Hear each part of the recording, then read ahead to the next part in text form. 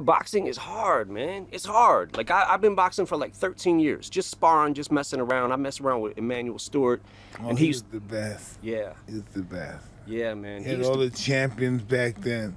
Yeah. Kronk Gym was just so fucking, just, man, everybody was coming down here to see the fighters and stuff.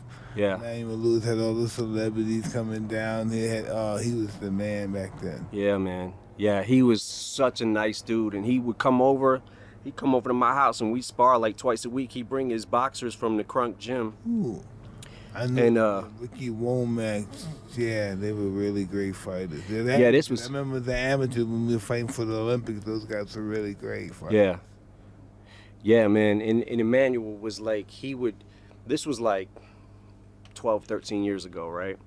So he would come over, he would show me the basics, and it took a lot for me to look. It took a long fucking time for me to just learn the basics, right?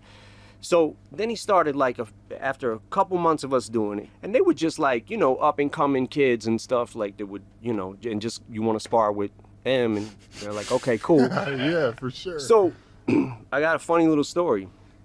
So he's bringing his boxers, and we're probably like 6 months in, and he's bringing his boxers like every week, right? And I'm getting my ass whipped, but I'm staying with him, right? I'm getting some good hits in. I feel a little bit good about myself. So one day he comes over and he brings his boxer from Crunk, and I'm in the house, and I remember like I was on the phone or something. So when I came out, the dude that he brought had his headgear on, right? And and I'm like, oh, okay, I guess he's ready. So I put my strap on, my headgear, and we're going at it, and he kicked the shit out of me. Fucked me up. So after we're done, we go like 3 rounds, right? I don't think I got one hit in.